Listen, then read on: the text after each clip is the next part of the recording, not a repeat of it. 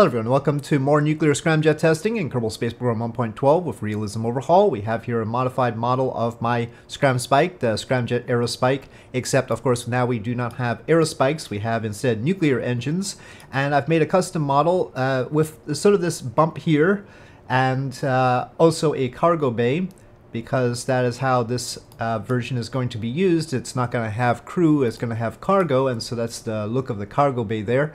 And the bump is so that we can fit more hydrogen. In fact, actually, this whole part has been increased in height. So we have more cargo bay space and also more space for extra hydrogen, because now we're not using oxygen and hydrogen is not very dense. With the aerospikes, we were using the oxygen, and because of the density of oxygen, we could get enough delta V. I've also moved the ramjet engines to the body here so that we can fit the big nuclear engines. Now, when I say nuclear scramjet, the scramjet doesn't actually do anything nuclear, right? It's because we have the nuclear engines plus a scramjet that's a nuclear scramjet. These engines here produce 613 kilonewtons, which is not, low, and they're basically a replacement for the SNTPs that we were using in the mock-up version that I introduced before. And yeah, basically each of these is equivalent to 4 of those, and not much has changed except the nozzle is a little bit more vacuum optimized. Actually, the reason why the nozzle is more like this is because I needed the reactor to be closer to the center of mass. If the nuclear engines were in the tail, and had a shorter nozzle, for instance, then the reactor would pull the center of mass further back. I think, though, maybe I've overdone it, and the center of mass is a bit forward, but I'm not too sure the center of lift here is telling me the truth. So it's a bit complicated to just look at this and go, oh yeah, we need the center of mass further back. And of course, things change when this is empty, or more empty. I wish it didn't change that much, but it does change a bit. So we'll have to think about that. But I also don't fully trust that center of lift. But then again, the wing is here. So we might have to move the wing up, which would break the look of it. Or we could shorten the nozzle on this and move the reactor back, and thereby pull the center of mass back. But let's see how it actually handles in flight and on the way down. I have made an adjustment to adjustable landing gear, well, Kerbal Foundries, which has adjustable landing gear now, and that's that I've reduced the mass, the base mass of adjustable landing gear, especially this model here. And I did that in Realism Overhaul because, as it was, the main landing gear was becoming 24 tons, because it scaled up to 2 times. And I just couldn't have 24-ton landing gear. I mean, I hope that's reasonable. As it is, it's still 12.5 tons. So, I mean, 12.8 tons, actually. So, I hope 12.8 tons for the main landing gear is good enough for everybody. So I've made a change to Realism Overhaul to make sure that that landing gear wasn't ridiculous, which it was getting to be ridiculous. So, and in fact, even 13.5 tons, we'll see how it does, because I haven't gotten this to orbit yet or anything like that. We'll see how it does and decide whether maybe I should reduce the mass of that even further. Okay, so with all that being said, let's go outside. We're not carrying any cargo. Maybe I should carry some cargo, but I haven't actually put the node in for the cargo bay. Let's just get it to orbit first and see how it goes. Okay, we're here at Tampico, at my new facilities, and well, we've got the stock thing going here, so I probably got a plume problem. Atmospheric autopilot on. I built the jets into the body, and instead they do extend, incidentally they do extend into the body, so the tank doesn't like cover this area. So anyway, but yeah, maybe I should separate them into their own part instead of having them built into the body, because I think them and the RCS are interfering with each other as far as effects are concerned or something like that. Okay, anyway, here we go.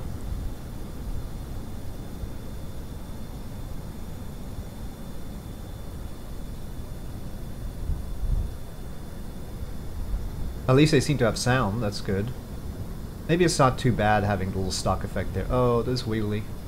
I don't want, oh no, I don't want it to be wobbly. Ah! Go, go, go, go, go. it should be able to take off much slower than that, so... The problem is the big control surfaces here aren't really active. It's only the outboard ones that are active. I should just change that. I should just make them both active. That has to be done in Unity, basically. But then the big control surfaces will also do roll. They'll be paired together. I don't know how to make two different control surfaces on the same wing piece. I don't think you can. As far as what benefits there are to using the nuclear engines, not a whole lot. It does have lower takeoff speed and lower mass on the runway, so that might be helpful. On the other hand, it's about the same mass coming down anyway, so maybe a little bit more. I'm pretty sure that the nuclear engines are heavier than the aerospikes were. In order to convince everybody that this is sort of safe, that is why we don't have passengers on here. It's just a cargo thing. And also, it would stay in orbit for 30 days after the nuclear engines fire and cool off, so it won't be coming down all irradiated or anything. And then we would have the RCS deorbit the thing. So that would be the plan. It actually has 6 backward-facing RCS thrusters.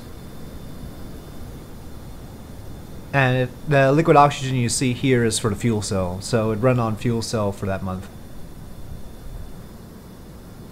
Okay, 20 kilometers and Mach 2 here. It's complicated. There's this interstellar air intake and this air intake, and I'm worried that they might like conflict or something. Probably I shouldn't have had KSP Interstellar in the install that I was doing this in. Okay, we are at Mach 3. It'll hit a hard limit on this mode. We need ramjet mode in order to get too much beyond this, so let's do that. Unfortunately, ramjet mode for some reason doesn't have any sound. That's been pretty consistent when I switch modes. Okay, that's Mach 5 and really all we're expecting out of the ramjet, so here we go, open. Let's make sure everything's open. And I'm surprised. Previously, it caused a lot more drag when I opened that up. Okay, anyway. Scramjet time.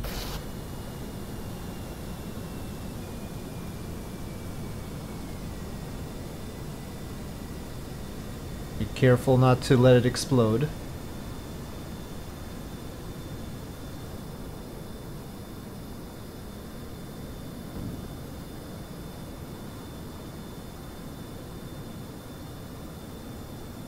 Uh-oh, we don't want to go that high. Oh, it exploded. I was changing the pitch and noting other things, and I didn't notice the heat creep up on me again. Okay, well, we have to do that again. Always happens this way. Oh, why are we sort of tilted too? Okay.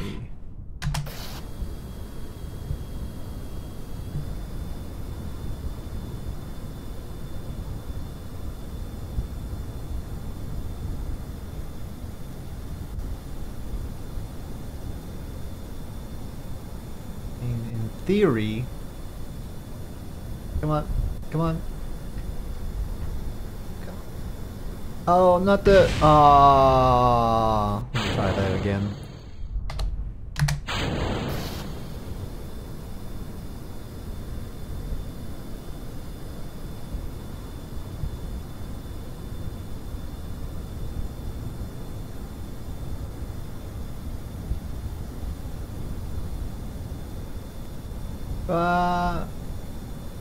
Maybe I shouldn't use adjustable landing gear. It's been rough. Okay. It was better in previous versions, I swear. Alright. We are headed in the right direction. Okay, we're hitting the jet limit. And ramjet mode. So I'm not saying that this is necessarily a good idea in general. It's a Kerbal idea, though, I feel. Sort of an adaptation of the stock Kerbal way of using jets and a nerve engine. Okay, we are at Mach 5, so here we go.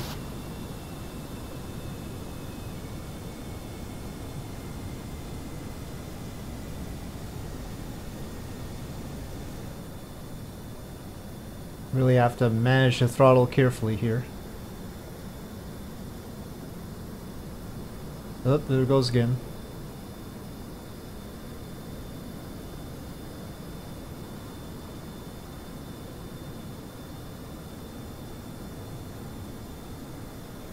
Oh, it's wobbling a bit.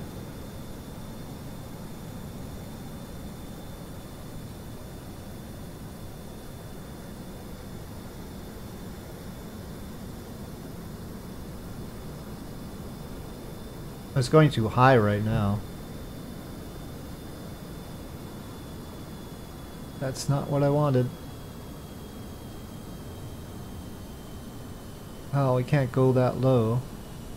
Maybe I should have just kept it on atmospheric autopilot. Okay, still accelerating. And there's a high mode on the Scramjet. Okay, 42 kilometers, past 3,000 meters per second. Oh, we might need more heat protection on the nuclear engines, if they're overheating right now. Mach 10. Uh-oh. Uh-oh, uh-oh, uh-oh. The nuclear engine.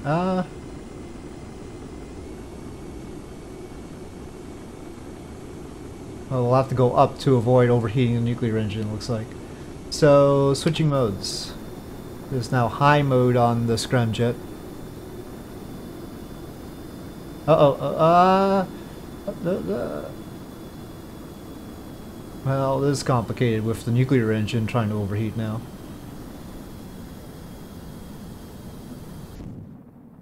Oh, okay, well.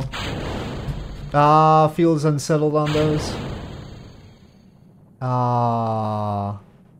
Very unstable. Hold on.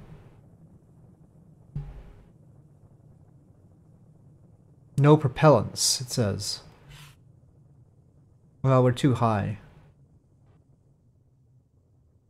Well, I forgot that the RCS also takes hydrogen and oxygen. We might need to change that. Oh, it's keeping the RCS on for some reason. Interesting. Don't remember ordering that. Should be getting enough air for it.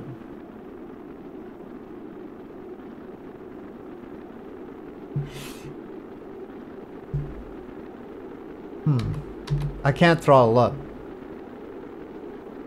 That's interesting. We have electric charge. I don't know why I can't throttle up or turn off the RCS. I didn't have any... We don't have comm network. Yeah, it's not turning on though. Where are we? Cuba! Maybe that's why. They're interfering with our control. Yeah, that's weird. I can't throttle up. And I don't know why. I mean, I can control the plane. I can control the plane, but I can't throttle up. And we have electric charge. And it was working before.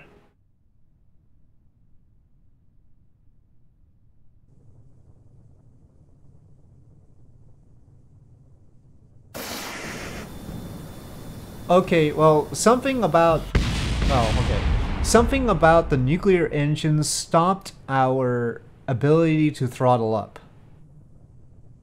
Yeah, once I turn on the nuclear engines, you can see... Okay, let's not do that. I activate the nuclear engines, and I can't throttle up. This is not a behavior they used to have.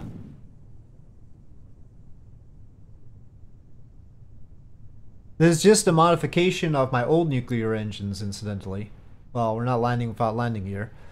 I had used these nuclear engines a lot before, but I don't know why activating it should prevent us from throttling up. Never seen that before. And it automatically turns on the RCS when I activate these. This is all very confusing.